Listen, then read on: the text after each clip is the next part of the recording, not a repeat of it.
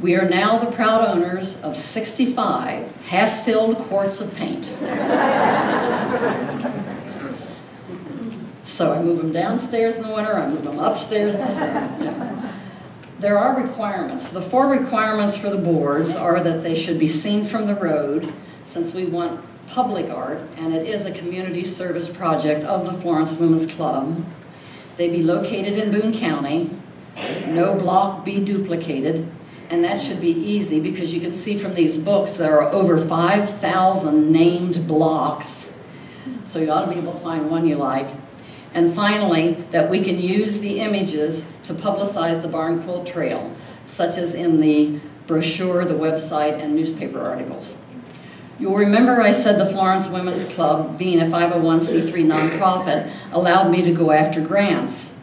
I approached Toyota and found out I had to complete a 20-page grant proposal. Has anyone, oh, that was terrible, terrible, terrible. I had first decided to ask them for $700, which would cover the cost of 2 boards, 2 8x8 boards, to give to people who wanted a board but couldn't afford it. Then I thought, in for a penny, in for a pound. So I asked for $10,000.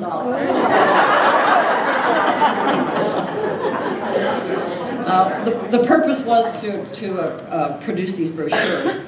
The worst they could do is say no. Maybe no forever. Well, in the end, they awarded the project $2,500, way more than the original $700 I was planning to ask for.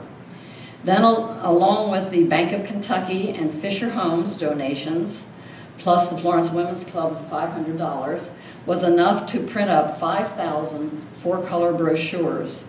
And we have now gone through those, and we raised more money and got $3,500, and I was looking today and we have just over 1,000 left. Then I've got to start worrying again. So let's get to some barn boards. I don't think we have to turn the lights down. No. Okay. Shall I tell you when? Or okay. Many blocks have several names, and as I've said, I'm using the one most familiar to the Kentuckians. Many people choose red, white, and blue for their boards. And I'm thrilled with that, but also appalled because red takes 4 coats of paint for good coverage.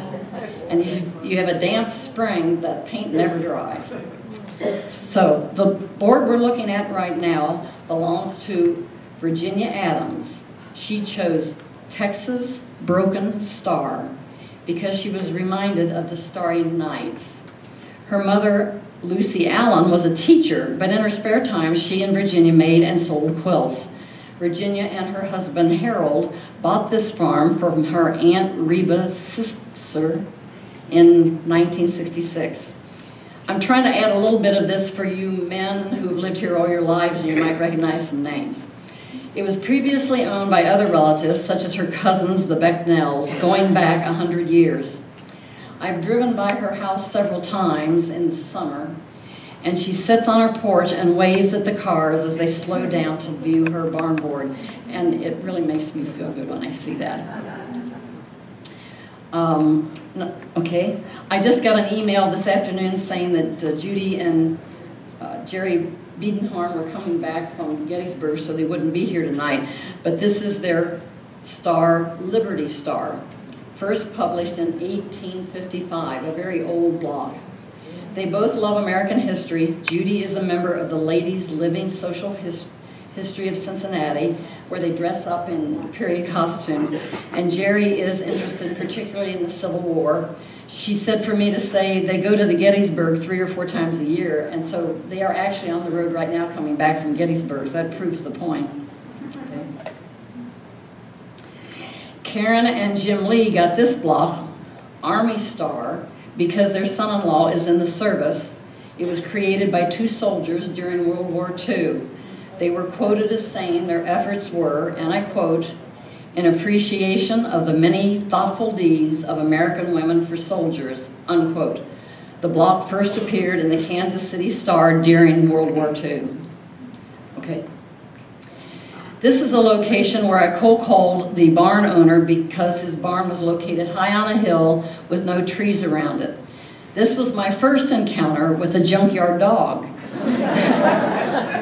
This project has really made me appreciate mail carriers who do deal with dogs every day. Bob Reeves said he'd think about it. Later he called and said no. Sometime later he called back and said yes, because his barn was freshly painted. And you can tell it's a beautiful white barn. So we hung an Ohio Star variation. Pardon me. A member of the Austin Healey Car Club had seen an article in the Inquirer about our project, and they offered to pay for a board. So this is the only time someone else picked out the block, not the owner. After it was all painted, I sent the car club member an email with a photo of the barn attached. I always do that, because if there's something they don't like, I can't fix it when we're out in the field about to put it up on the barn. So I did that, and he replied, "Oops." I don't like to hear oops. The female members of the club had wanted blue in the design as well, and he had forgotten to get back to me. So I tried some blue to the four corners, and that's why we call it variation. And I think Linda called it Swamp Angel, but I like the Ohio Star variation better. You should have told him not to paint it for you. We wouldn't have cared. Oh, is that right? It would have been all right, huh? Yeah, it would have been fine. Oh, okay. George Ripberger's sister bought this Stars and Stripes board for him for his birthday. The timing was just right for the Florence Women's Club because we were able to use it in the Florence Memorial Day Parade before we hung it on the barn. So the timing was perfect. Okay. This is an example of an agritourism farm. Now they raise alpacas after receiving advice from Jerry Brown. The block is called Sugarloaf and dates back from 1860. Linda Salisbury had an antique table runner with this pattern. After painting the block like the one in the runner, I emailed her the image as usual. She mailed me back that it was too bland. So I added plaid to the background, did dots to the ecru color, and she was happy. And after it was done, I totally agree with her. She was absolutely right. Okay. The children bought their dad Houston Samples this Four Winds board for his birthday. They thought it was a fitting block since their property catches every breeze in the county. Over time, several of the outbuildings have been blown down or damaged. He particularly liked that the blue was UK blue. I hear that a lot. Okay. Janet Seabree picked out the Sunbeam block. A sunbeam block, as you might expect, is usually done in oranges, yellows, and sometimes reds. But Janet doesn't like orange. So she chose red, white, and blue. And it turned out very pretty, but it is called Sunbeam. Okay. I haven't told you how I get the barns. Sometimes people will call or email me, but most of the time I drive around the county looking for good barns, and they can be seen from the road. At least half the time, they say no, but the ones who say yes have great locations. And that was the case with Selma Conrad, who chose Waterwheel. Don't go away, that's it. She said during the flood of '37, her father and uncle saw lumber floating down the river. Upstream, a lumber yard probably had been inundated. They got a little fishing boat and went out into the river to capture the lumber. They did it over and over again, even though neither one of them knew how to swim. Selma said they had enough lumber to build a barn and several outbuildings that are still there. Okay. John D. Smith's friend, Cosette Spill, bought this country patriotic flag block, and she found this design on the internet. And for all of you people here, please don't look in the internet. Call me first. I've got a lot of books, and some of the ones on the internet are hokey, and they've got funny names, and they've just been created, and it's really a lot more fun when you get one that's been around for a while. Shannon Guest bought her family, the George Buddigs, a quilt board called Best of All. They have owned this 350-acre farm for 20 years. Before that, it was owned by R.C. Durr. Butch and Mary Ann Wainscott chose the Crossroads board for their barn on Bellevue Road. Their daughter Maggie wanted money for college, so they hired her to hand brush the barn red. This was in 2010, that horribly hot summer. She did the 3 sides and left the back that couldn't be seen from the road unpainted. She has now graduated from college, and as far as I know, that back of the barn has still not been painted. Okay. Suzanne and her son Samuel Burris designed this block, so it's an original, and they call it Liberty Compass. Her husband Gary wrote, and I quote, "With all that is going on in the world today, it is sometimes hard for people to recognize the freedoms they enjoy living in the United States of America," unquote. And they put their barn up about 6 years ago, so it still holds true, doesn't it? Of course, we do use colors other than red, white, and blue. Many quilt blocks are stars, probably more than anything else. I'm going to speed up a little since I feel such a responsibility to show lots of blocks for people tonight, and I don't want to leave your block out if you have one. But then again, just how long can we sit? So, one of the first boards we put up was for Pat and Tom O'Hara. Since they didn't have a large barn, we hung an 8-pointed star on their shed door, and it worked out just fine. Okay. Tracy and David Beck chose Hunter's Star because they like to hunt, and they said if we couldn't find one for hunting, they like stars. Well, lo and behold, there is a block called Hunter's Star. Okay. Someone was telling me that they really love this one. I do too. Patty Burkle's children bought this Starry Path block in her memory. Okay. This Star of the Bluegrass was copied from a Dinsmore homestead quilt.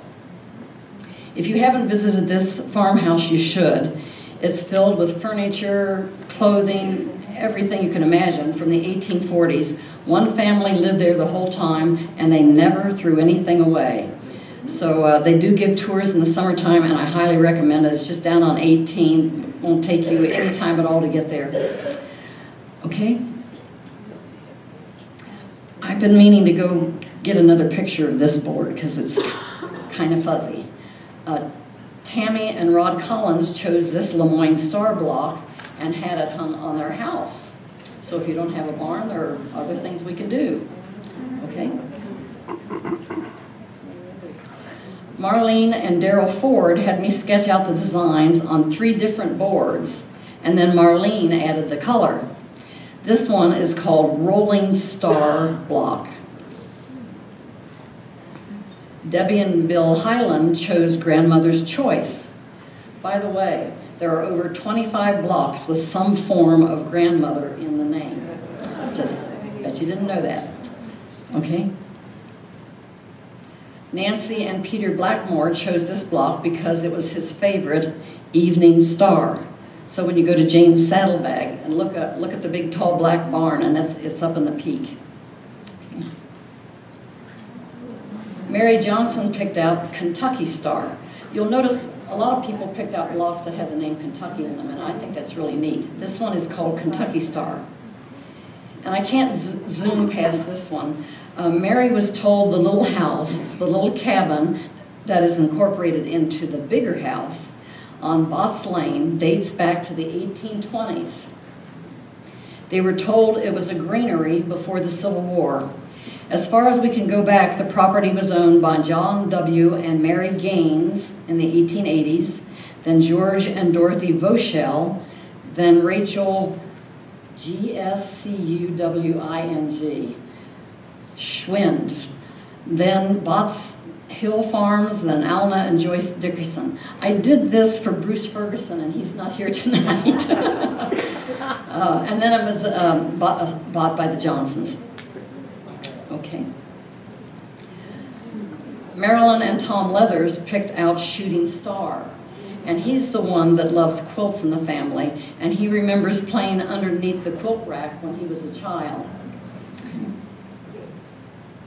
This shows you, I thought you ought to see what electric people do. So this is a shot of them on ladders and with a cherry picker truck.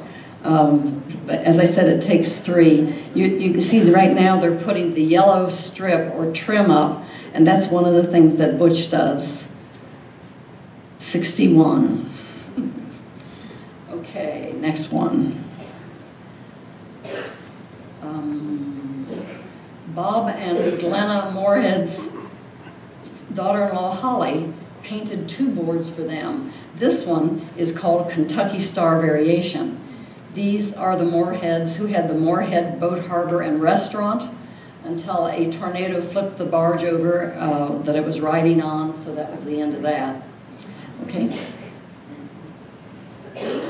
Belva and Jimmy King were given this Summer Star flower by their nephew Farrell Turner because he said the Kings were so hard to buy for. So, and, okay.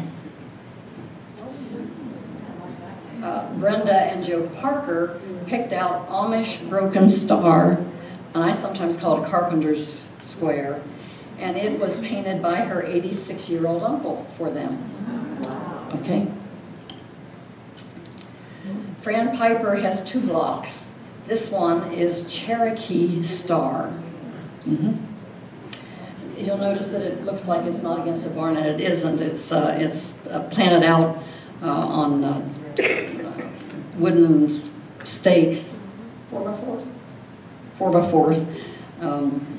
And she had someone put it into the ground. If you put it into the ground, we'll give you a board, but we don't know how to, we don't want to dig a hole. Okay, next. Jean and Ed Moorhead picked out this variable star block because Ed likes red. And according to Don Goldsmith, quote, historians say the pattern variable star, in a flurry of patriotism toward the individual states in 1815, were renamed Ohio Star. The Moorhead's prefab barn was built in the late 1800s in Virginia. Then it was floated down the Ohio River and landed at Hamilton Landing in Boone County. Then the parts were hauled up Big Bone Church Road by horse and wagon. And it is a pegboard. And until just a few years ago, they could say that there were no nails and no screws in it. But recently, 2 different cars going very fast, turning around the curve, have plowed into the barn. So now it has a few nails and a few screws. Okay. The first board in Boone County was Gary Wilmhoff's Kentucky Twinkling Star. He has another one just down the road called Turkey. That's the last of the star boards. We have other beautiful blocks. Fran and Fred Baum were gifted country roads by relatives. You'll understand the name Country Roads if you go there, because they live way back. Ryle Road, you know, the one that's falling into the river. Yeah. They wanted a board bright enough so that the people across the way in Indiana could see it, and indeed they can. And for those interested in this kind of thing, there is a Grimsley family cemetery on the property. Okay. Alfred Setter's board is the one Licking Valley Quilt Guild paid for, ladies. It looks quite a bit like their logo. It was the closest legitimate block we could use to get to their logo, and it is called Interlocked Rings. Okay. This was an oops barn on my part. Bruce Ferguson said I could pick out the colors and block for his barn. He didn't care. I chose corn and beans because they have a corn maze in the fall. I painted it blue and green because I like that side of the color wheel. Later I read in an old quilt history book that this block is always painted yellows and greens. So at least I got one right. Okay. This was the first board I did back in 2007. Margaret and Bob Maurer chose bear's paw. In Vermont, it's called duck's foot in the mud. Guess they have more ducks than bears there. And Bob is the farmer who raises hair sheep. Gary Wilmhoff had so much trouble.